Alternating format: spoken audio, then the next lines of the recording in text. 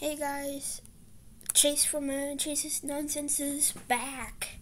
We just hit 20 subscribers and now we are going to do the crazy animal encounters of September 2021. Let's do it.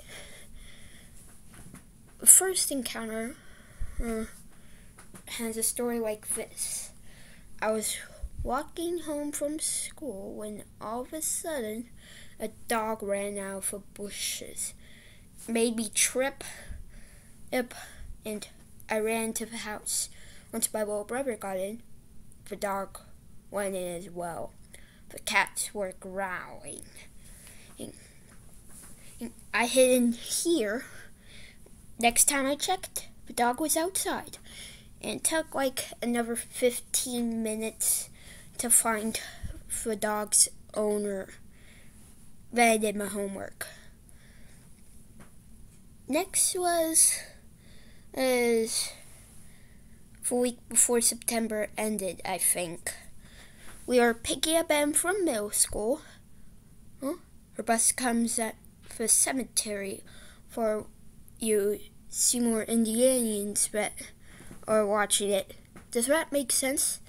I'll just call you Hoosiers. But anyway,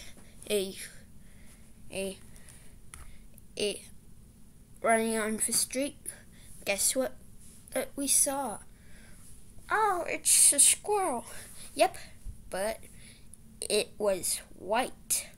So either I saw an albino squirrel or the first white squirrel in North America. Crazy. I know. The second to last one is kind of recent.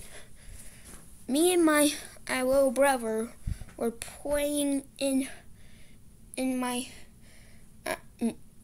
grandma's backyard, and something jumped on his shirt. You know what it was?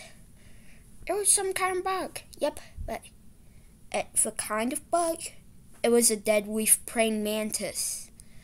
Yep, it jumped on his shirt for a few seconds, and I was freaking out.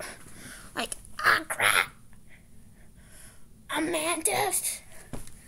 Anyways, the final one actually happened to my mom. So, she went to Texas last weekend. And she and the orange cat,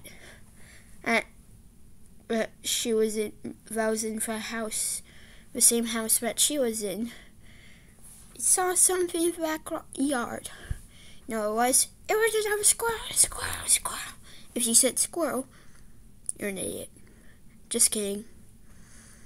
Actually, it was a Texas bobcat. She tried to get the phone in and take a picture of it, but it's grammed. Bye.